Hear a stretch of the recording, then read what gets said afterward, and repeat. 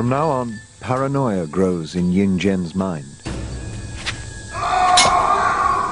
For the rest of his reign, images of death haunt his dreams. It isn't so much the act of dying he fears, but the realization that he is filling the spirit world with the souls of those he sacrificed. Souls who will all, as soon as he is dead, seek terrible revenge. There is only one thing that can protect him in the next world: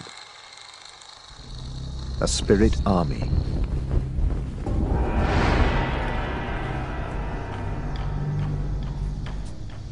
Since the moment he became king, Ying Zhen has planned for his own death. A tomb is being constructed, which by tradition will contain replicas of his most precious possessions, including his army.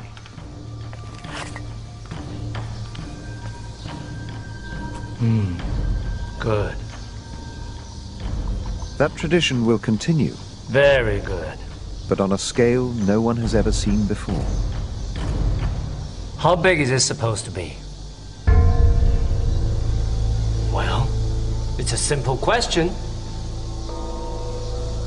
How big is this going to be?